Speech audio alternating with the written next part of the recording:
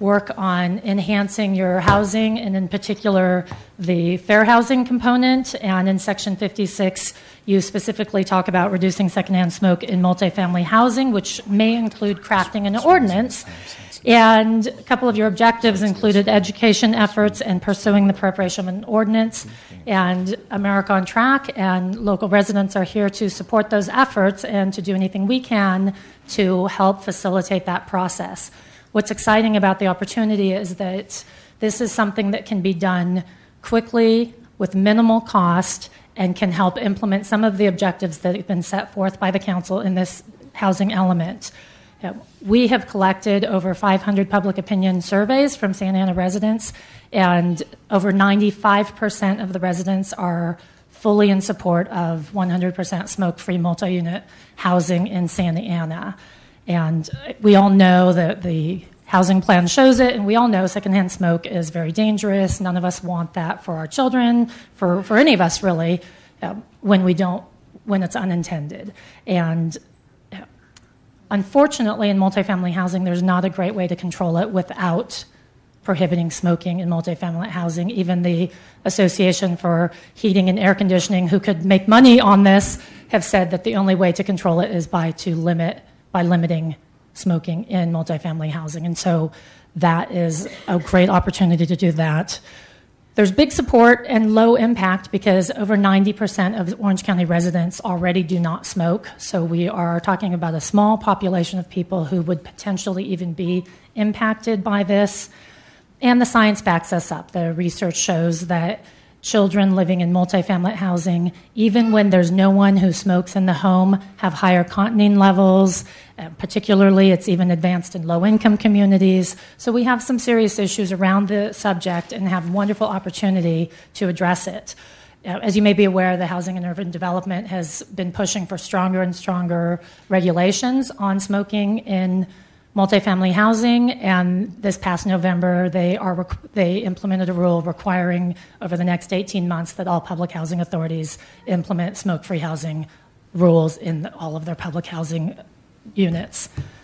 Santa Ana has a great opportunity to be the first in Orange County. Not the first in California, but the first in Orange County, which would be a great way to continue to show the leadership for a healthy community, for caring about the health and wellness of all of its citizens and residents, but particularly the children who are so negatively impacted by drifting secondhand smoke that goes from unit to unit. There are 69 other California communities that have done this, and they've done it successfully, and so there are great models, and there are a lot of resources to assist the city in drafting an ordinance and pursuing that preparation of that ordinance and taking the next steps to look into this. And we have a lot of resident support as well. And I'm sure I've went over my 2 minutes, but thank you very much, and we'd love to help take this to the next level. Thank you, Claire, and I appreciate all your work. I know you've shown leadership in when we did the smoke-free parks. So that was a good thing. So I believe there's somebody else who's going to speak on the topic, and that is Soledad Valentín. Doña Soledad, por favor, venga y dé su declaración o su testimonio o unas palabras. Y bienvenida. Sí, buenas tardes, señores concejales. Mi nombre es Soledad Valentín y vivo en la comunidad de Mini por más de 25 años.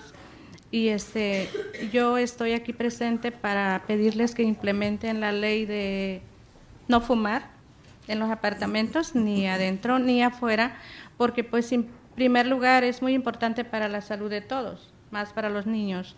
Aparte de eso, yo creo que yo vivo en los de housing y tenemos reglas para no fiestas, no música. ¿Y por qué no podemos tener algo de que no fumen las personas? En donde yo vivo hay una señora que tiene a su hija incapacitada, se dice, y el otro día estuvo muy grave, la niña fue a parar al hospital porque a la puerta que sigue de su apartamento viven señores que fuman y le dijeron los doctores que es por el humo del cigarro. Y eso es lo que por eso estoy aquí, para pedirles que implementen esa ley, que no fumen ni adentro ni afuera. Es todo, gracias por escucharme. Gracias, doña Soledad, y sabemos que usted y su liderazgo ahí en la calle Mini Cornerstone es bien importante para el vecindario y vamos a ver cómo podemos llevar a paso esto. Yo sé que está unida con Claire y Claire es alguien que respetamos mucho aquí en la ciudad. One last speaker, our final speaker is Peter Katz. Peter, the floor is yours, and I know you're going to abide by that time rule. Yeah, I just want to go on record as saying, as a 45-year resident of the city of Santa Ana and being on the Citizens Advisory Committee for the streetcar, and as an owner of property along the streetcar route, I have attended all the outreach on the streetcar, and the company, you guys did a great job outreaching to the community, and I fully support this project 100%. It's going to really open the city up and put it on the map, and so I support this project 100%. I've been with it since the very beginning and have rode streetcars all over the world, and I have not been to a city where it has not been successful, so thank you. Thank you so much for your help and your support, Peter.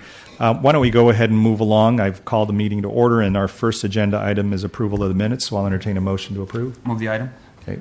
With that, it will be approved by acclamation, and we'll move on to item number 2, which I believe, Mr. City Manager, you're going to lead on. So. Mr. Chair, excuse me, can we take roll? Sure. All those in favor? Aye. Aye. Motion approves by acclamation. Thank you for that, Madam Secretary.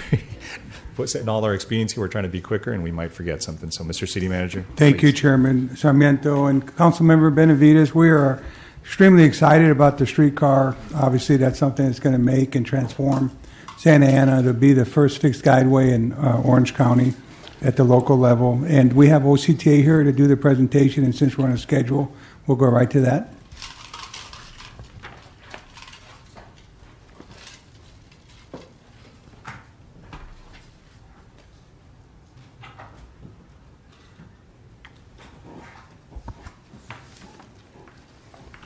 Good evening, Chair and Committee. My name is Andrea West with OCTA Government Relations, and it's my pleasure to be here this evening to provide you with this update on the OC Streetcar Project.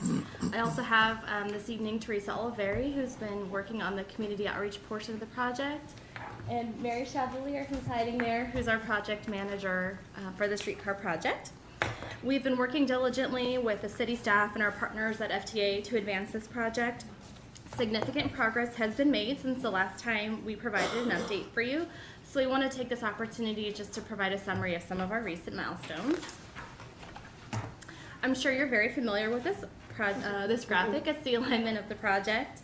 As you know, it'll travel from Sartic through downtown Santa Ana up the PE right-of-way and terminates at Harbor and Westminster.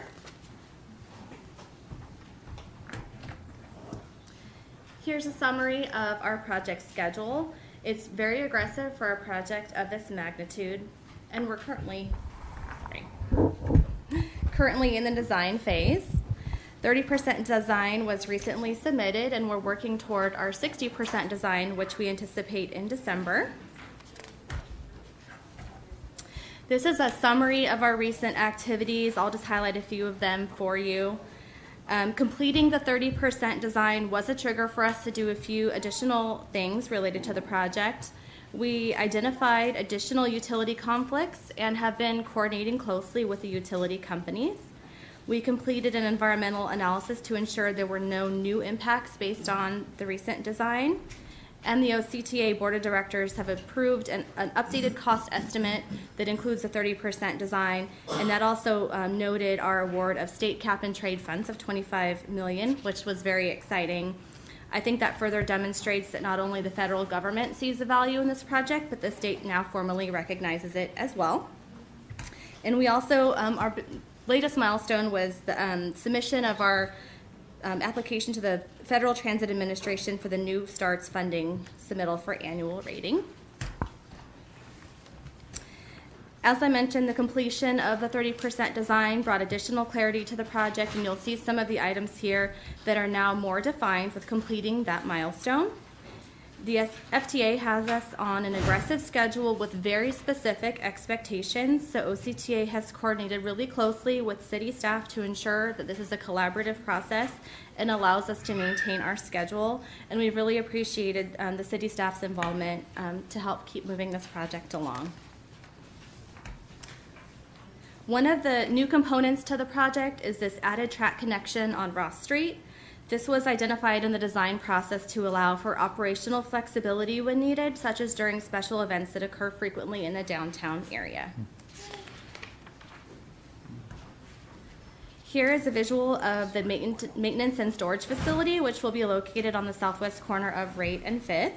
You'll see the streetcar tracks coming into the facility at the bottom of the slide, a maintenance building on the right-hand side, and employee offices and parking have been accommodated. And I'd just like to note that the design, of course, is fully compliant with city codes. This is a slide that summarizes some of the minor design modifications that have been done. I'm happy to run through some of them, but I know you're also on a time crunch, so we can just keep moving on. And at this point, I'll turn it over to Teresa, who will go over a summary of our outreach activities. Hi, good evening, everybody. Thanks for having us. As Andrea mentioned, the 30% design has been submitted back in May, and we are on a parallel effort with a separate design team to look at these streetcar stops, which are much more like a bus stop rather than a train station. So we've developed a kind of a 3-phase outreach plan to go out and talk to the community.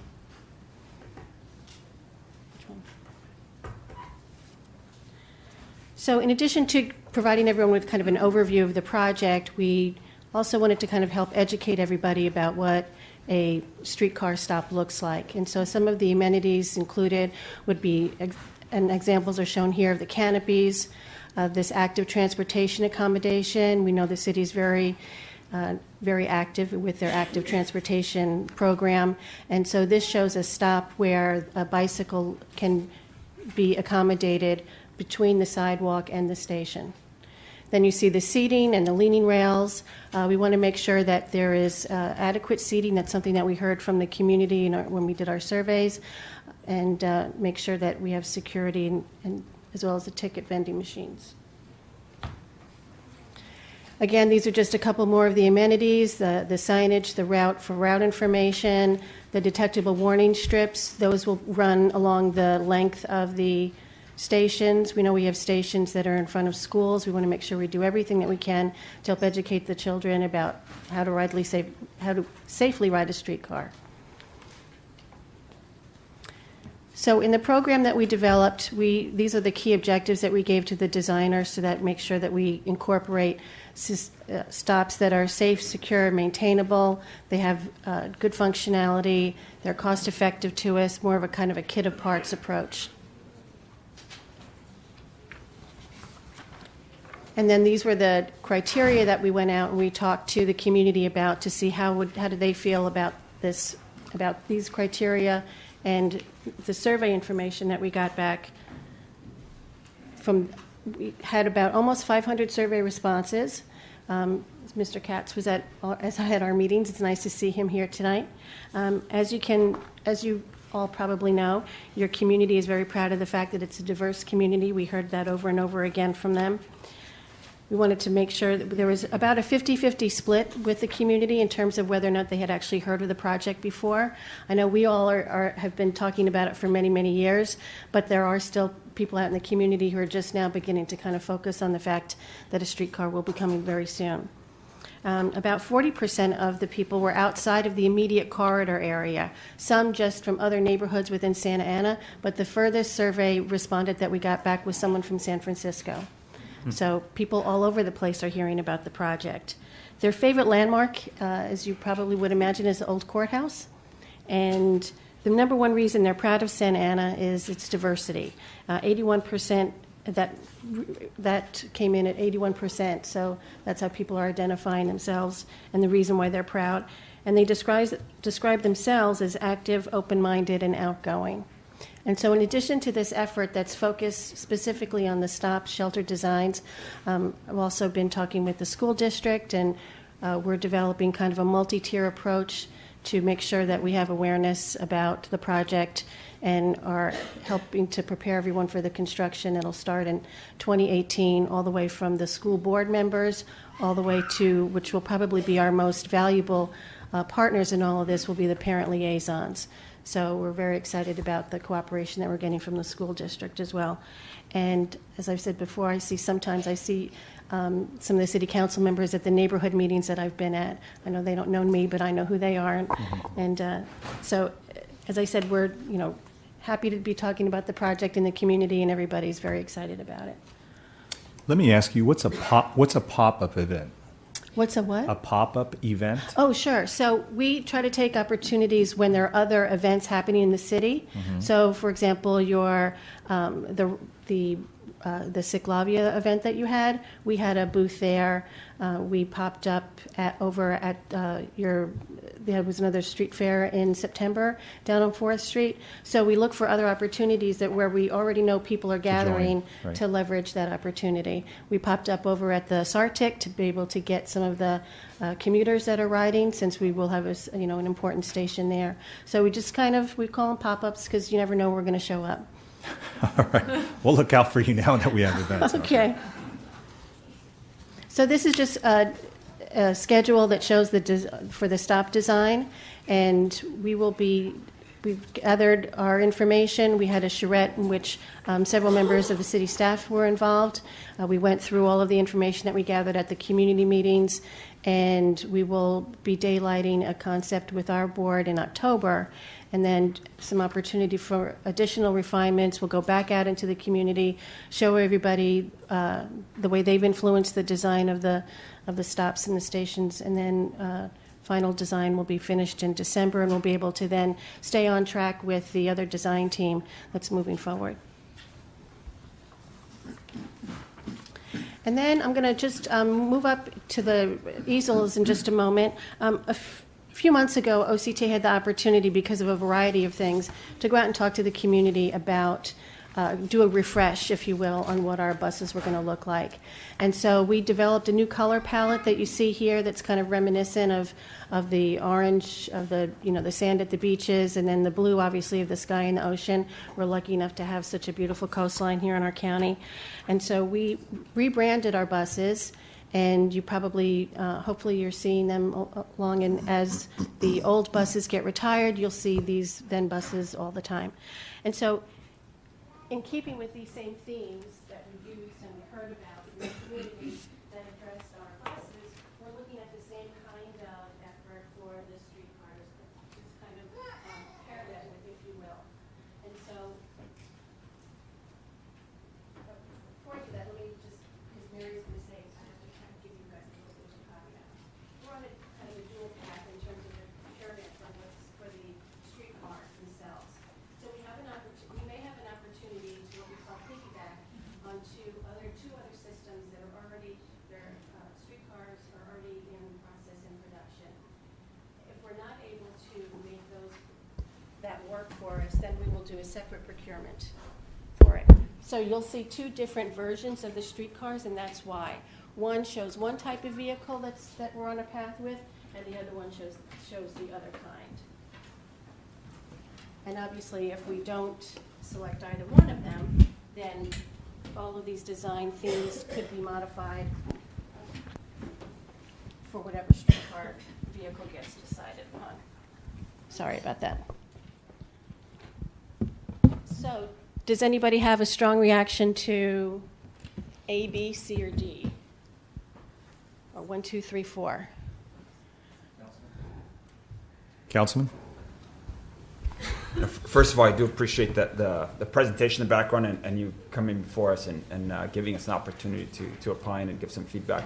I'm trying to find the distinction, though, between the between the four. Okay, so you'll see kind of this one and this one has incorporated more of the orange into it. This one has kind of a vanishing point, so there's more movement to it, whereas this is more of a linear approach to it. And like I said, the changes you'll see when I pull up the other one, it's really in the design of the vehicle and then how that graphic interacts with both the windows and the doors. You might note on this one, this has a center door on this vehicle, so everybody enters and exits from that center, and then the next vehicle that you see has a different combination of doors to it. And I'll just go ahead and put this one up here.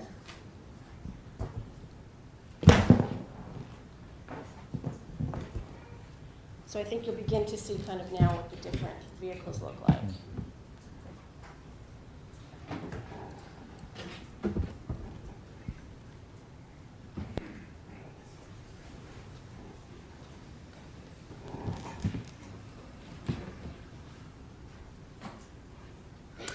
You said there were some other procurements going on for 2 other streetcar systems. Are those? So these would be typically, so this is the piggyback.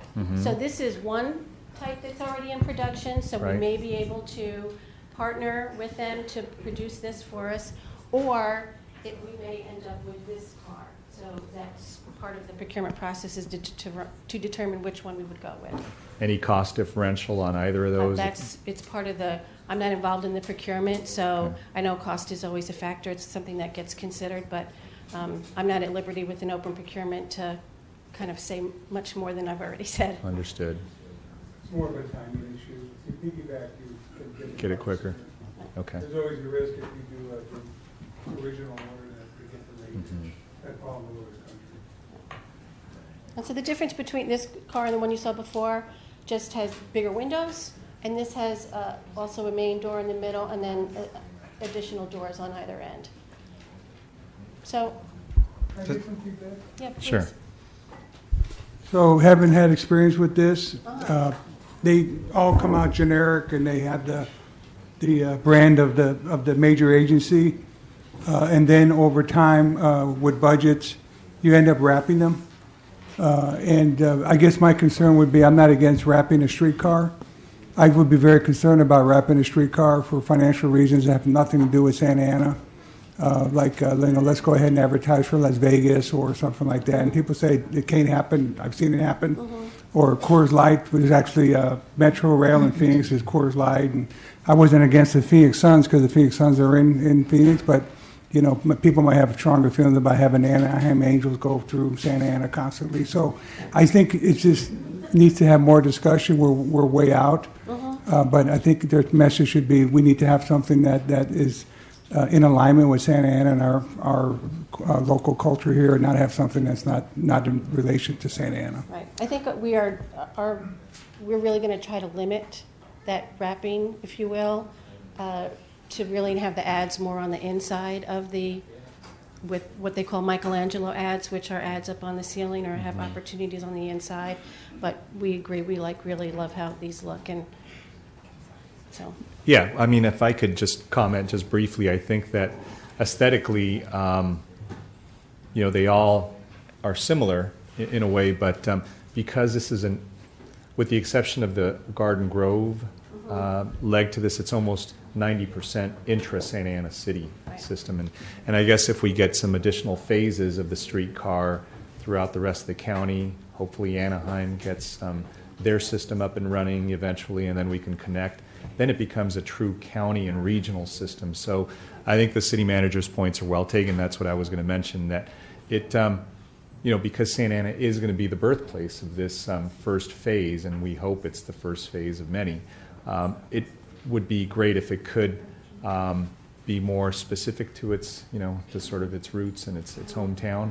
I think the city colors are great. I think the county colors are great.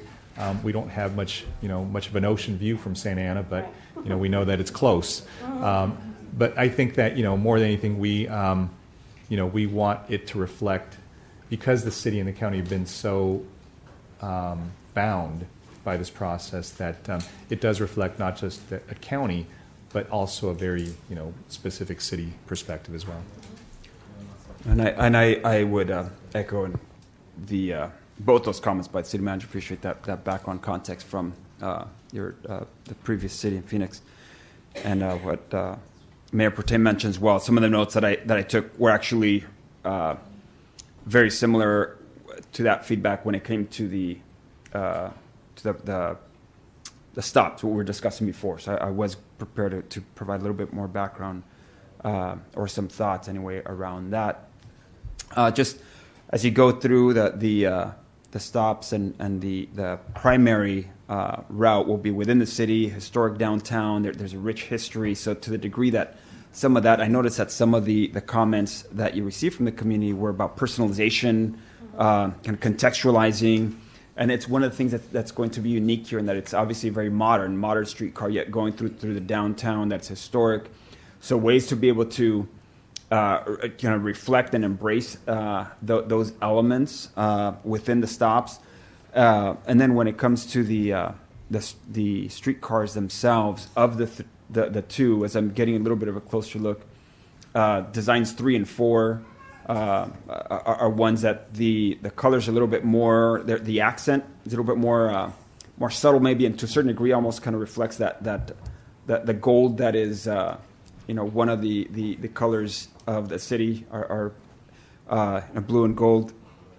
I am actually also to a certain degree colorblind, so I don't know if I'm reflective of what I'm seeing. Is at least that's the way it looks to me.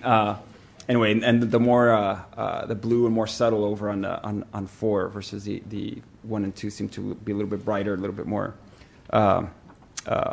maybe more colorful. And I think I'm appreciating the 3 and 4 design. I do have a couple of other questions. I don't know if we've reached the end of the presentation, or if there are other. So just for the next steps for this effort here is our board hasn't seen these yet. So you guys got a bit of a preview for them. We've shown them in a couple of small committees just to kind of get people's initial feedback, and then we'll go out and survey the community if we get any further direction before we finalize what the concepts will be. We'll go out to the community and get everybody's opinion, because we want to make sure that we are asking people what they think. And then I can sit down if you have any other translations already.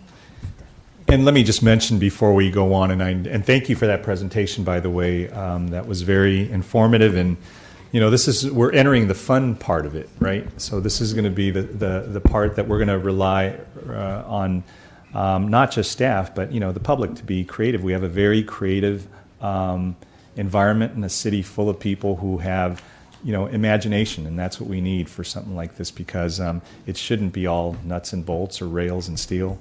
It could be something that's interesting and fun. And, in Latin American countries, these are very popular, and they're called tranvías.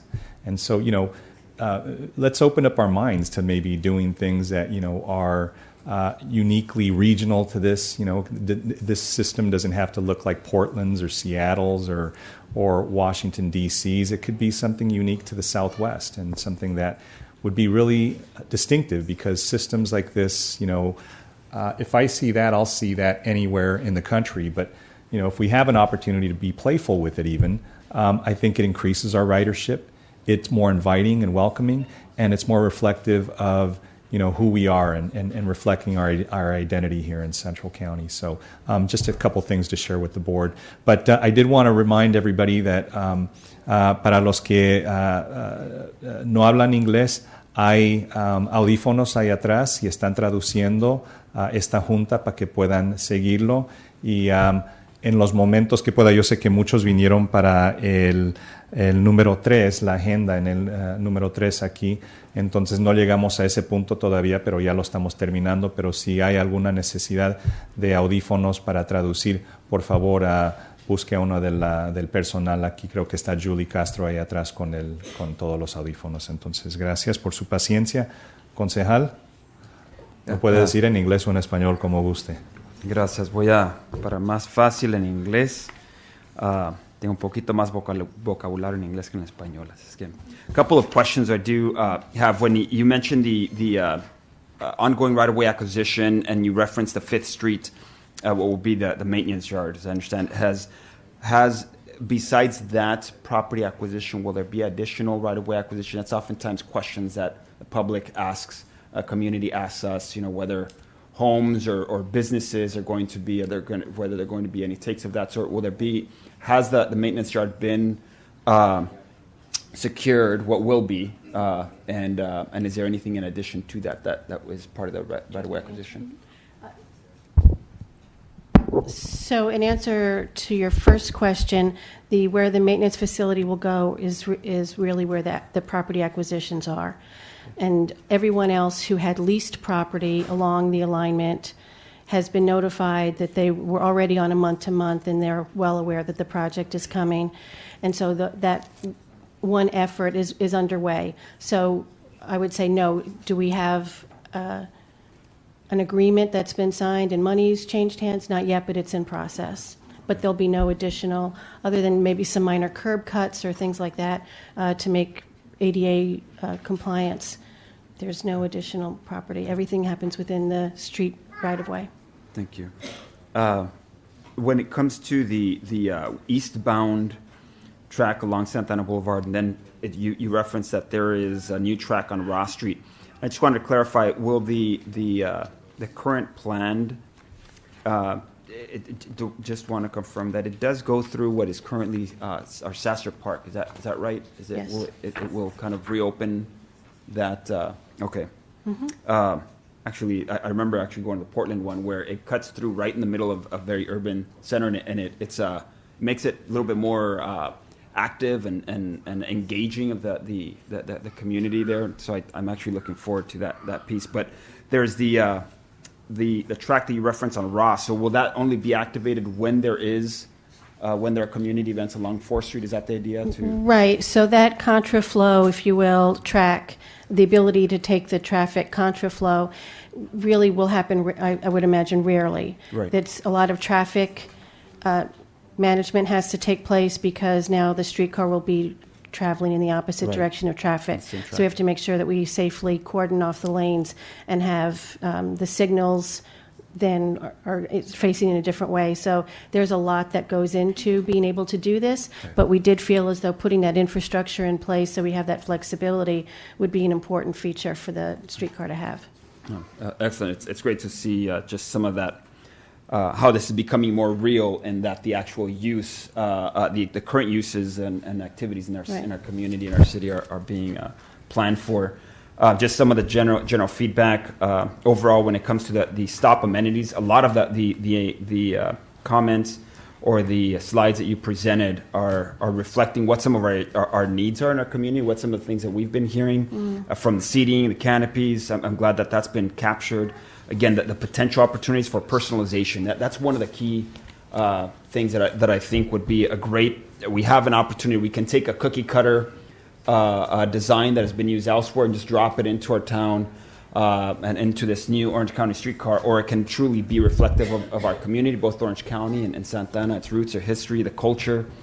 This can be something that could really be a public art piece, and I've seen that in other locations. So definitely would encourage the additional thought and creativity and inviting our community to be a part of that. Is there any plan to be able to? Right now, you've done some of the outreach to get general input and feedback, but as we go into design, will there be an opportunity for a community to speak into? Can you tell us a little bit more about that? Sure. So we are limited. I know when previous systems around the country were developed, there was federal funding available, and in fact, they had a specific program within the FTA called Art in Transit.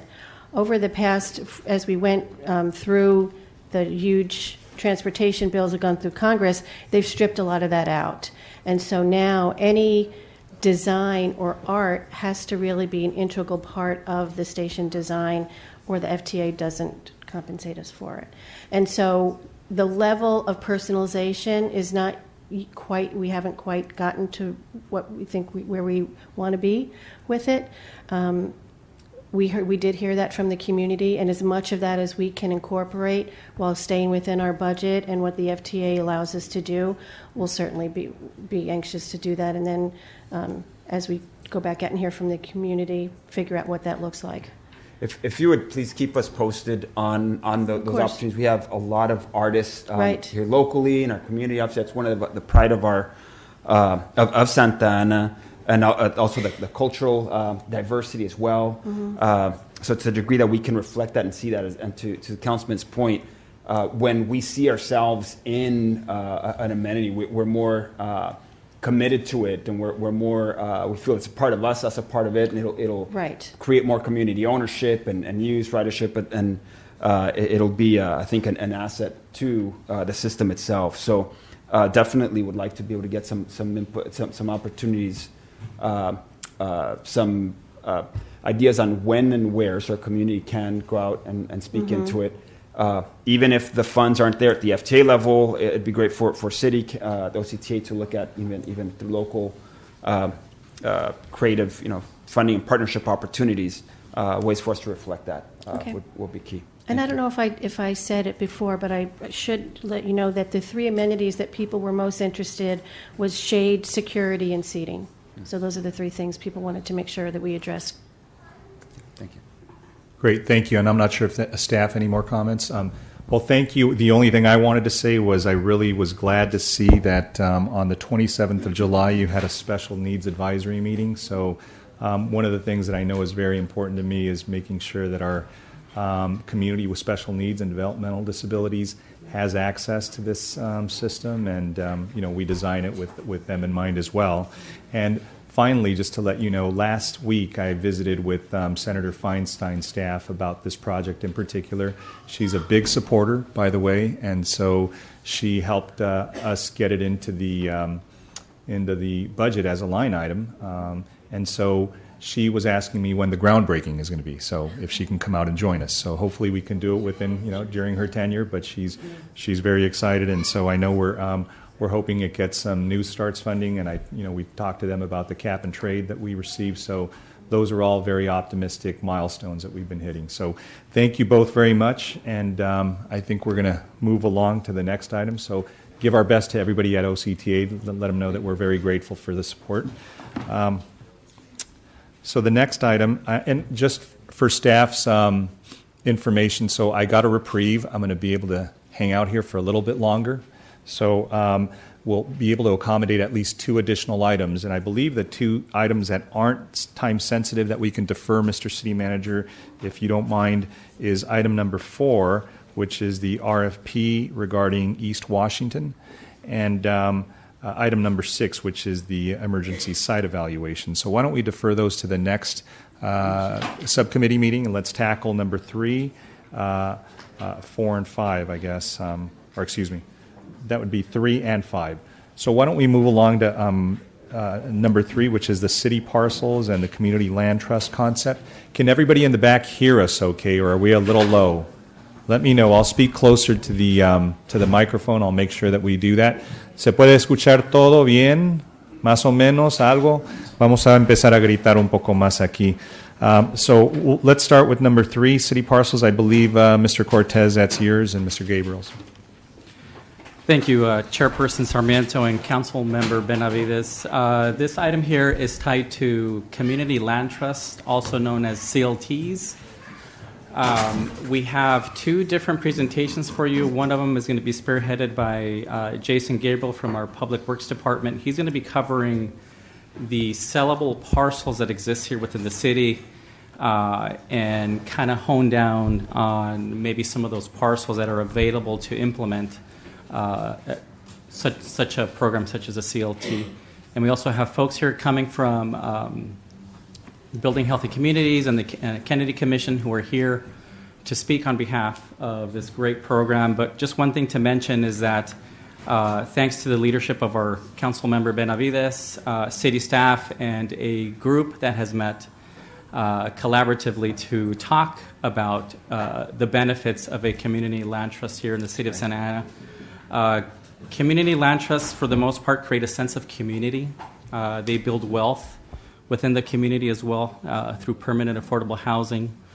CLTs are basically established through private donations. They're established through subsidies from government agencies and also by land donations by cities. And Jason will be covering the aspects of the land donations or land that is available or potentially available for a project such as this. So with that, I'll go ahead and kick it off to Jason, and he can probably start his presentation.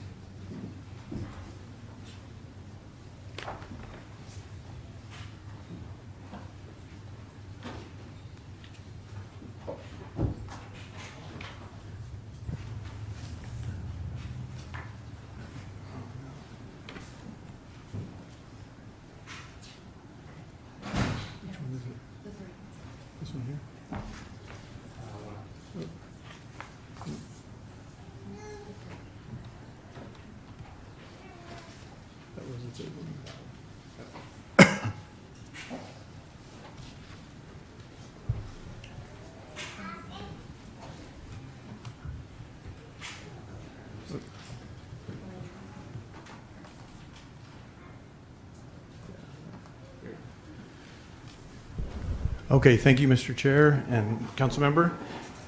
My intent here is to walk you through some of the surplus properties, sellable properties that the city has available. But first I wanted to, looking at the city as a whole, I know it's kind of small, but we want to get a whole city view of this, is all of the sellable properties across the city.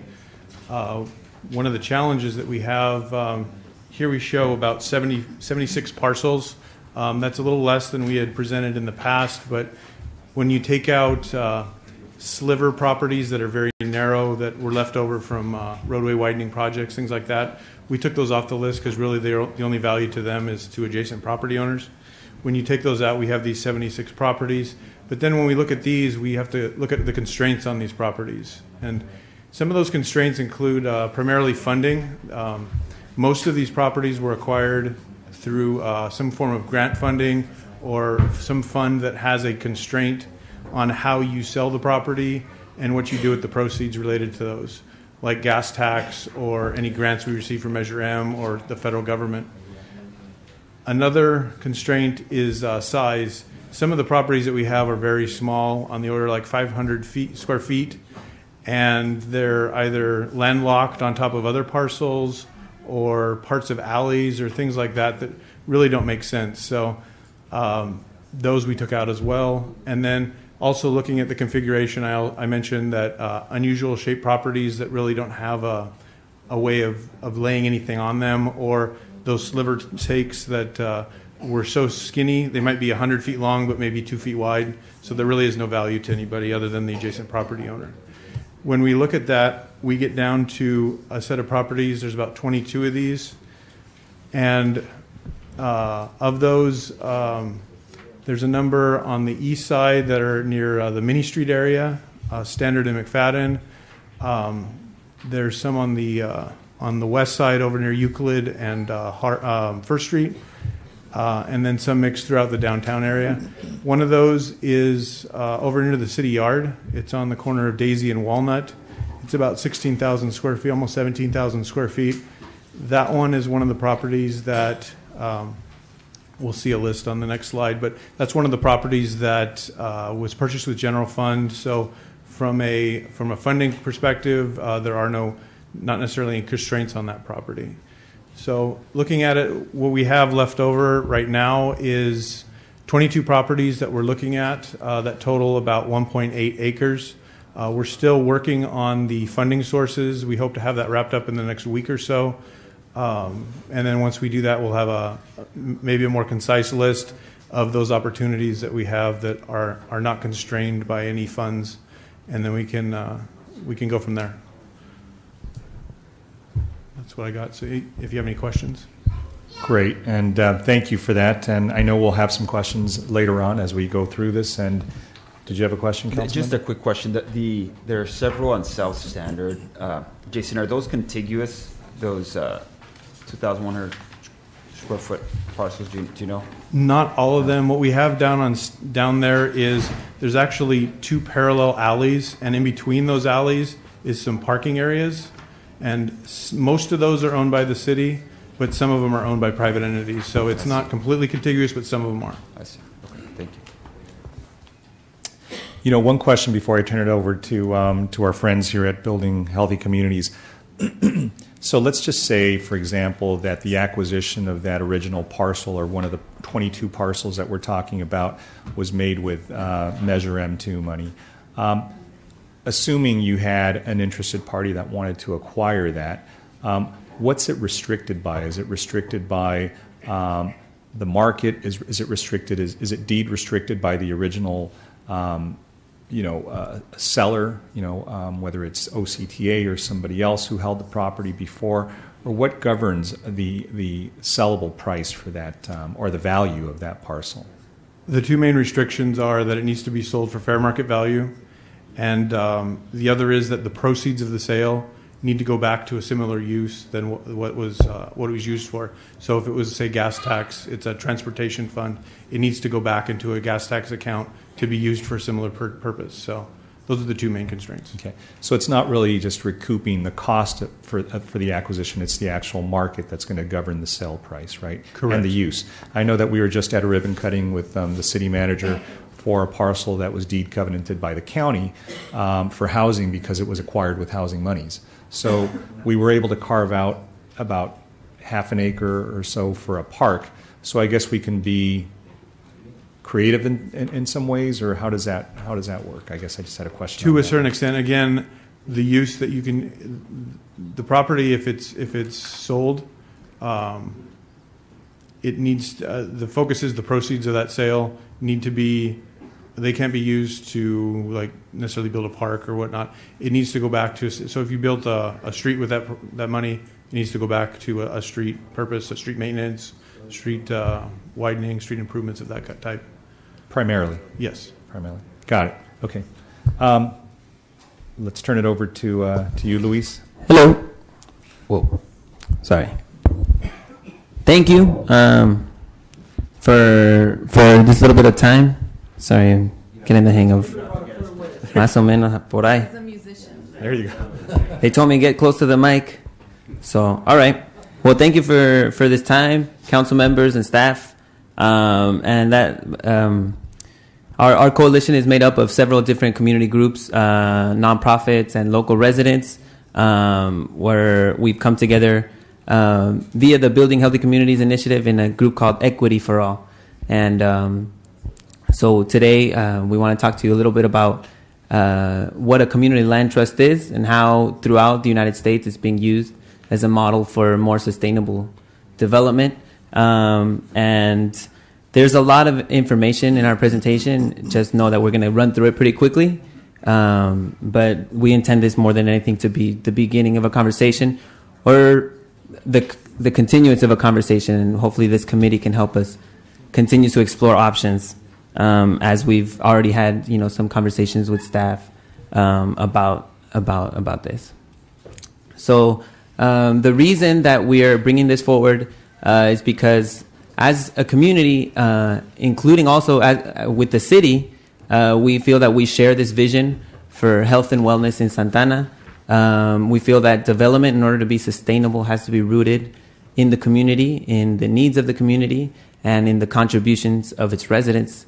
And that in order to build this healthy community, we need a lot of collaboration amongst all groups involved. And the good news is that we've already begun. And you can see by some of these images that as a community and with the city, we've already been collaborating for several years. And we have a lot of evidence of that. And we hope that this community land trust could be another avenue to continue that collaboration and really institutionalize it so that we can really have some significant, development in benefit of the community. So what is a CLT? Oh, wow, that's unfortunate. The graphic didn't show up, but that's okay. Community Land Trust is a nonprofit organization made up of community residents, community organizations, experts and stakeholders, which we would hope could include the city of Santana. And the purpose of this organization is to be a steward of land for the permanent benefit of low-income residents and the local community. As you all know, that category is very, very big.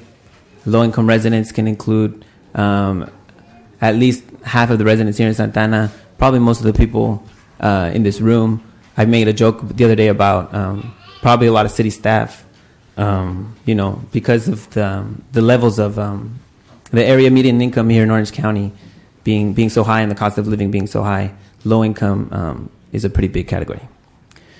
So a CLT is being used throughout the U.S. to confront a lot of the challenges that we have here in Santana in housing, to improve the economic opportunity of the local community, and also confront issues of public health. By making this housing permanently affordable, we can really stabilize a lot of the neighborhoods that are vulnerable in these times of development, and really build community wealth. We know that if people aren't spending, more than half of their income on rent, then they can really invest in their own communities. Same goes for local businesses. And really, we see the CLT promoting a lot of mixed-use development, which would include commercial spaces, include community spaces, open spaces, things like the Mercadito and the micro farm, which is something that we know that the city has expressed interest in the past. And again, this is something that's happening throughout the U.S. with over 200 CLTs in the U.S., 20 just in the state of California. A lot of these CLTs have formed within the last several years, having seen that since 2008, since the real estate crisis kind of in 2008, a lot of CLTs did really well. And so a lot of cities are seeing that this is a good strategy to, weather difficult economic times. And we just want to point out some of the ones here in California, including LA and Irvine, which are models that we think we can learn from. And so I want to pass it on to Nancy, who's going to tell us a little bit about why, this is a good time for a CLT here in Santana. Thank you, Luis. Hi, everyone. And so we are excited to bring this model to Santana, right? And so we are ready to establish a community land trust called Thrive Santana. We believe that it could be a long-term partnership for sustainable development. And we have a very great window of opportunity right now. Why? Right? We have land. We have fought in this city a long time. A lot of our tensions or points of discussion have been about how are we using our land. We need more affordable housing. We need more open space. And right now we believe that although a lot of these are small or appear to be small remnant parcels, we can be very creative and innovative because we can't afford to let go of the little land that we do have access to that belongs to the community.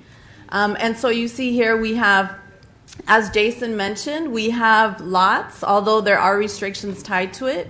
We are excited that you're all interested in looking at how to keep exploring, right? How to turn that land into something else. So this is also a critical time because the city is in the midst of planning and visioning with the community. It is aligned with the strategies in the 5-year strategic plan. And it's also an opportunity for us to work together and engaging the community around the general plan update, especially the land use element, and also continuing to develop or finish creating the economic development strategic plan and the complete streets plan. So I think we're on the right path, and this is a great opportunity to create plans and policies together. And now we're inviting you to think with us, how can we reimagine these lots? So on the left, you see the old rescue mission. So this is the parcel on Walnut and Daisy that Jason showed you. We think this could be a great space for the micro farm. We have models that we can learn from in Oakland and also in Boston. So you see here a picture of City Slicker Farms in Oakland. They have created jobs with this micro farm. And they have also provided access to fresh fruits and vegetables to residents, including the homeless population. So this is a model that can improve quality of life for residents. The picture's not going to show up. Okay. So the Bristol parcels, and what we looked at are, so now we're getting into clusters. So you saw on the map that some of these parcels are contiguous. So on Bristol and Chestnut, you see there is a cluster of parcels, and what's you can't see on the right is a mixed-use development called the Eco Village in Los Angeles, which actually is only 11,000 square feet, and they managed to build 20 affordable units of housing and also 10 small retail spaces. So we think that this space could actually go a long way. The parcels, there are a cluster of parcels also on 4th and Grand, and we think this is a great site for a Mercadito. With 32,000 square feet altogether, we can learn from Mercado La Paloma in South Los Angeles, which is an affordable incubator of micro enterprise. It can build local wealth, and it can also promote the artisanal industry. And we also have co-ops here that are present today that are ready for a Mercadito to be established and to support that. And I'm going to turn it over to Cesar, who's going to talk to you a little bit about how is this funded and sustained over time. Cesar, you got the fun part. Yes, we do. Thank you. Good evening. It's a pleasure to be here. Thank you for the time. Well, we think that this is a great opportunity for us to be able to leverage our resources. Obviously, as was talked about earlier, the critical part in our county right now is the cost of land. So once we control for that, we have an opportunity to really play around with other partnerships and to create those partnerships who can allow us to then look at the needs of this community, economic development, parks and open space, community gardens, and be able to, and affordable housing, and be able to bring those resources. We have an access to housing funds from 9% tax credits to 4% bonds. We also have the opportunity to look at economic development through the lens of new market tax credits that we have not used here in Santana. And the critical part of new market tax credits is that you have low-income communities that are going to benefit by jobs being created through these funds. And these are funds from the federal government that we have not utilized to a great extent here in Santana, with the exception of the acquisition of the former Bank of America building by the School of the Arts that has a component of new market tax credits. But there's other ways to explore that.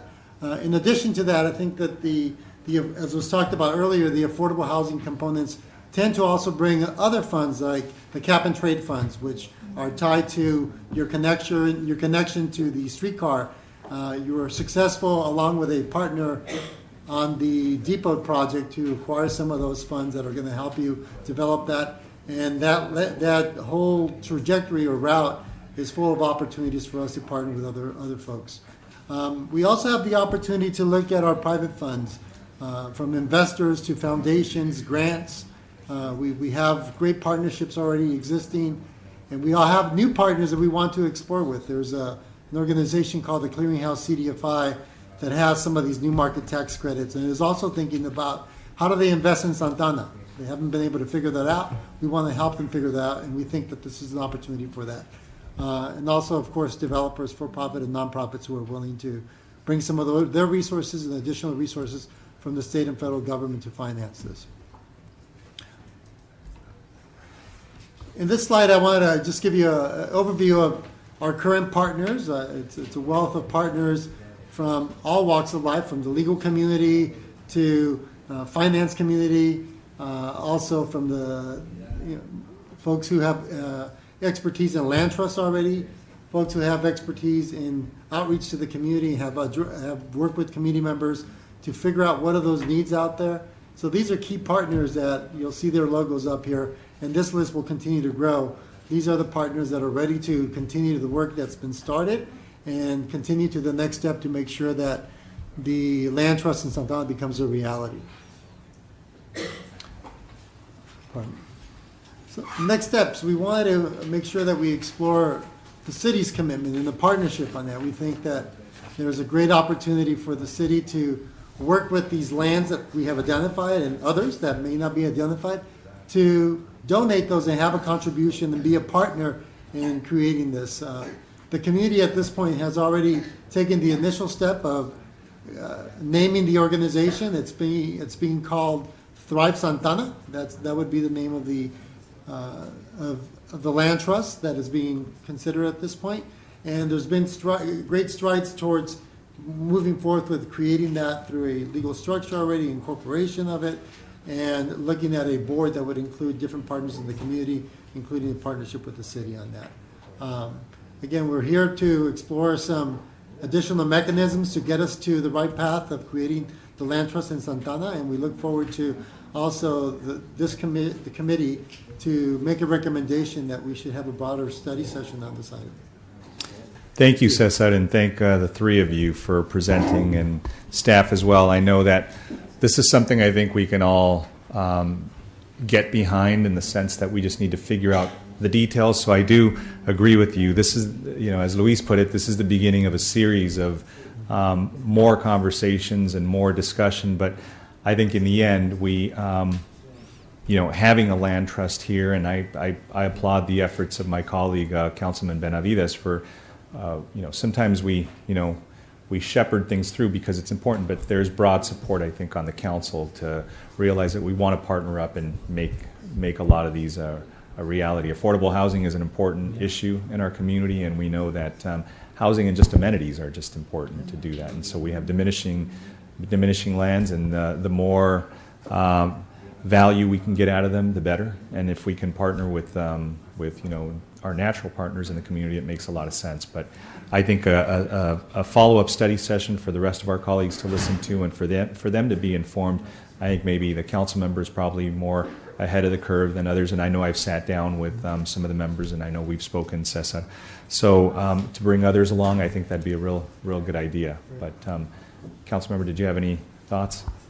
Thank you, Mr. Chairman. I do want to thank members of the community for coming before us, working with our staff, educating us on a lot of this. I've benefited from a number of conversations, presentations, and I know the three of you represent a number of other folks who are out here in the audience, residents. Would it be members of the community. if we real quick, just recognizing that a lot of people came out in support, could we ask folks to stand up real quickly? Sure.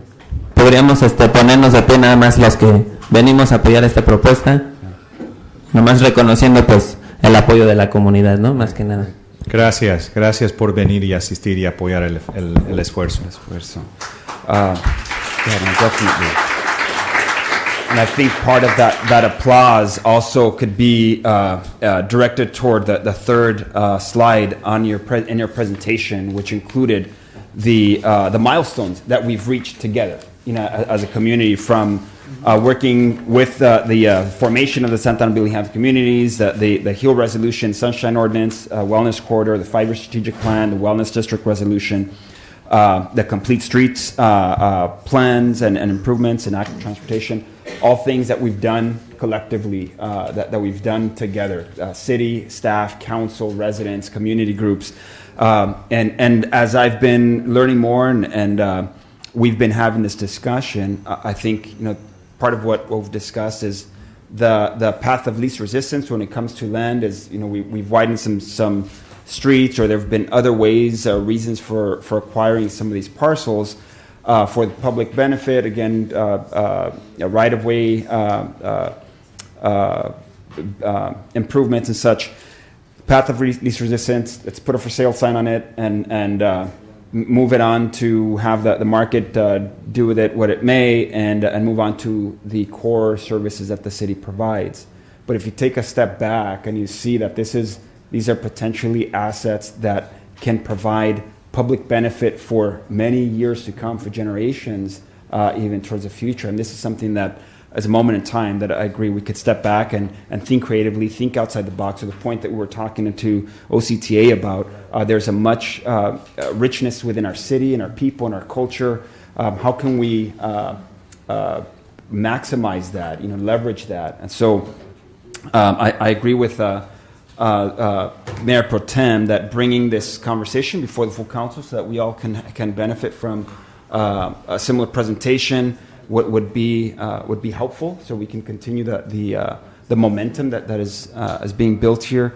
One thing that I would also encourage us to do, and the group through BHC, I know that in some of the conversation that we've had, there's been reference to a designer who's nonprofit, who does some work. I believe, Lucy, you may have met with them out of BHC in Long Beach. Maybe that person or another consultant can be of help to look at the more specifics, kind of digging down a little bit more on the vision, on the design of a few concepts. That way it can become a little bit more, can continue to become more real. The city can then look at and evaluate a bit more, how the city can play a part and a role in bringing these ideas to fruition. And it also could potentially invite other partners as there's more traction and more clarity on the design and vision, potentially foundations or other partners to be able to come to the table as well. So that's a little bit of maybe a recommendation, suggestion, maybe a little bit of homework. Maybe the endowment, who's already been a clear partner with BHC, can help us in bringing on somebody who can help us to be able to flesh this out a little bit more, and then whether it be by the time that we could potentially bring this to council in a study session, we have a little bit more detail, or maybe shortly thereafter. So again, we can continue to see what we can do to bring this to reality. But I do appreciate the staff as well in being patient. I know that we had this item on bringing a commercial broker and moving some of these properties, and we've put a pause on that. And Jason and Public Works has been very helpful and patient in working with us, Deputy City Manager, and all under the direction of City Manager. Again, this is something that it will take a true collaborative and trust, and I think we're getting there. I think we're getting there more and more as I see it. We don't always have to be at odds. It doesn't always have to be a campaign of pushing City Hall. Sometimes it's extending that hand out, and City Hall wants to embrace that hand and work collectively. And so that's, I think, what we're seeing here. And with that, I don't know if Mayor Pro Tem, if yours was a motion to bring this before council on a study session, but if it was, I would second that. Great. So that's a motion and a second to agendize for a future date this matter before the City Council as a work study session. All those in favor? Aye. Aye. Motion approves. Perhaps the only thing, if we could maybe have some type of a time frame of sorts, I don't know, within the next 60 Mr. days. Cortez, do you mind going We can ahead? work on a timeline. And then what I was going to say in the interim, maybe Jason, you can work on some of the questions that were posed about, because I know there's the 97 were whittled down to 22, and of those 22, maybe some of them are easier to deal with based upon size, based upon less restrictions. Obviously, there's one that's unrestricted, but that's one out of the 22. Maybe we could just start looking at maybe the more workable parcels. Absolutely. That'd be great. Thank you. And thank you, Luis. Thank you, Nancy. Thank you, César. Muchas gracias a todos que vinieron acá para escuchar y participar y apoyar el esfuerzo. Vamos a seguir como ahorita hicimos una decisión para que este tema se lleve al Consejo Municipal entero, para los 7 que escuchemos y que opinemos y que también nos informemos de todo esto, y parece que vamos a estar todos de apoyo. ¿Sí? Que esté bien.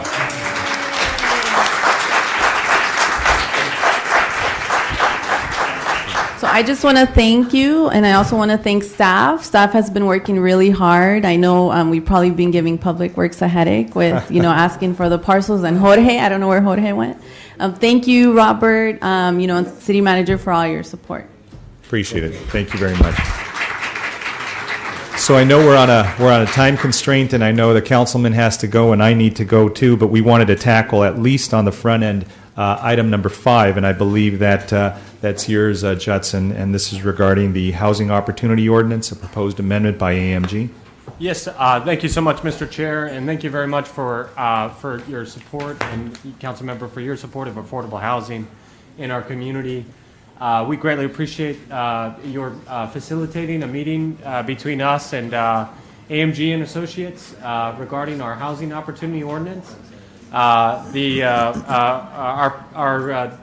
local developers, AMG and Associates, they submitted a proposed amendment to our Housing Opportunity Ordinance that we have here up on the screen. The amendment would allow a developer who provides more affordable housing units than required under our Housing Opportunity Ordinance to credit the additional number of affordable housing units against future projects, and subject to the following 4 conditions.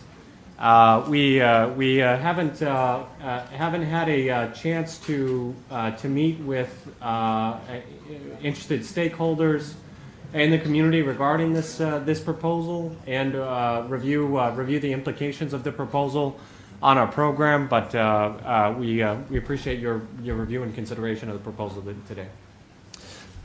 Thank you. And before I open it up to the committee of one, or the committee of 2, the body, I just wanted to say the reason why this language wasn't circulated before in advance, because this is proposed language by the potential applicant.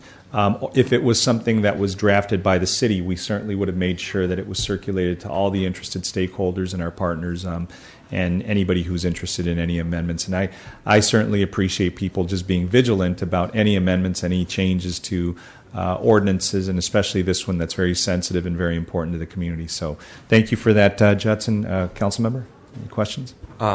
Thank you, Mr. Chairman.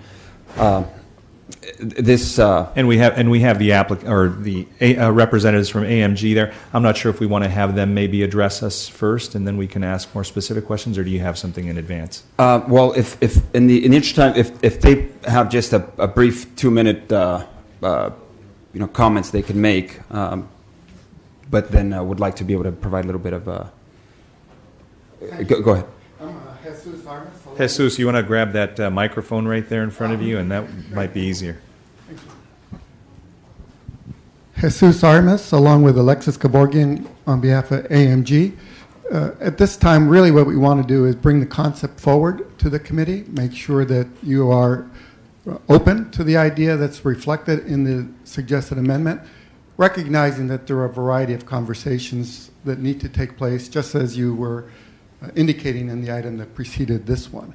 It's important to make sure, given the critical attention that affordable housing has received in Santa Ana, that everyone has a clear appreciation for what this is and what it isn't.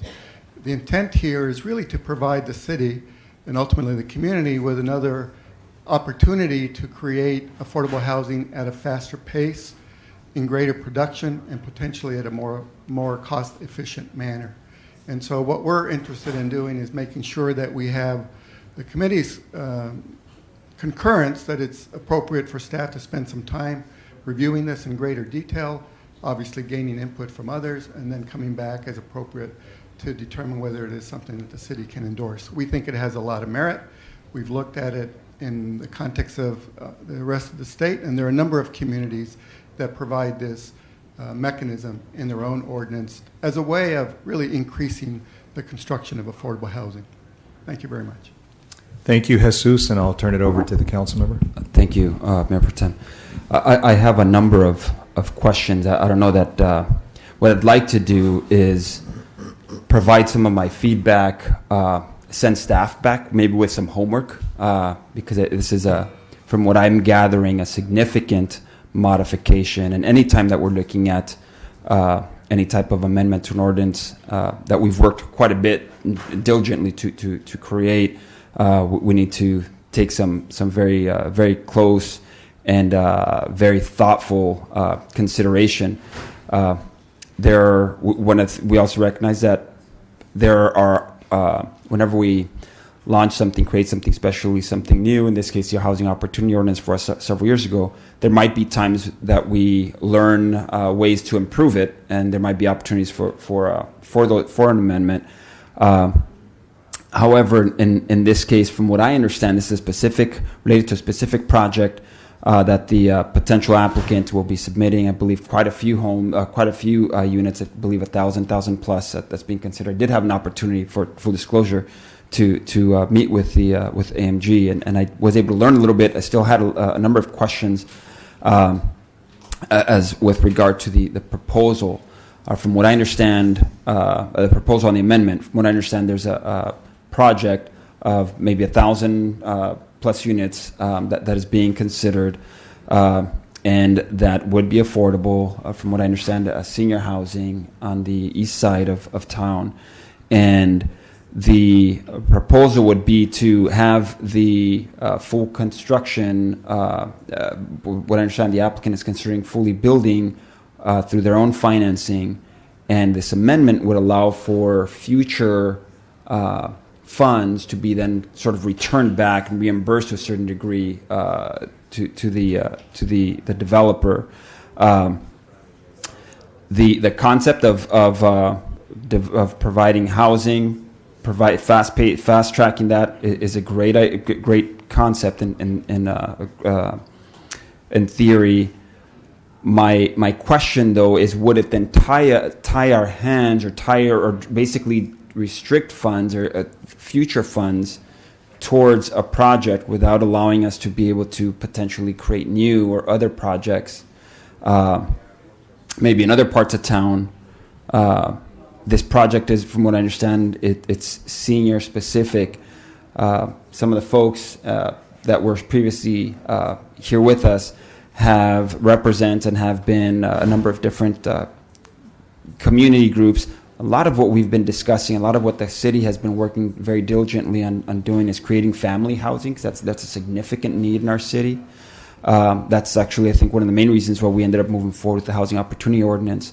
So to the degree that funds for future family housing is restricted and potentially eliminated, that would be, I think, a very significant concern. So I don't know if I'm understanding it completely, but that's what I've gathered, what I understood from the very brief meeting that I had with the applicant. So those are some of the things that you can respond. Briefly again. We are tight for time, and I think there's quite a bit of analysis, and I definitely would like for the stakeholders that have been a part of our conversation in the creation of the Housing Opportunity Ordinance, for them to be able to have some conversation and provide us some feedback for if council would even consider something like this, for us to be able to get a better understanding. It would be best for us to research those questions and come back, because they require very thorough analysis, and we really want to make sure we give you the right answers. That would be very helpful for me anyway.